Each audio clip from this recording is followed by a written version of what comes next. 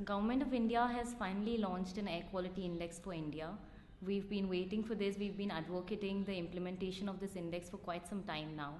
And based on the hazardous levels of Delhi, finally the government has accepted our pollution and decided to launch this.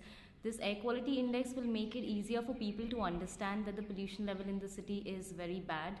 It's been launched in 10 cities at present. It's gonna give a color code to the pollution levels of the city, and it's gonna range between dark green to dark red, dark green being the best and dark red being the worst. It's gonna classify the air pollution into good, moderate, satisfactory, poor, very poor and severe levels, severe being the worst, which is the dark red category.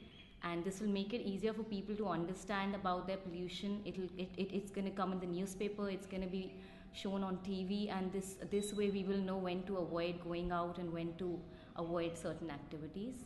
So this is a very good step to begin with to tackle the pollution.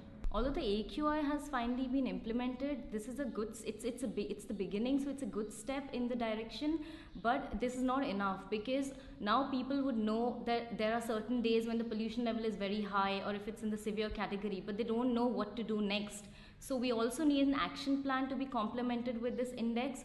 So just like what happens in other cities like Beijing, for instance, or Paris, if the pollution crosses severe category, then they cut down on activities, they stop the vehicles on the road, they make public transport free. So we also need an action plan now, because just coming up with an index will not be very helpful to people as long as they don't know what to do next. We need more. This is not enough.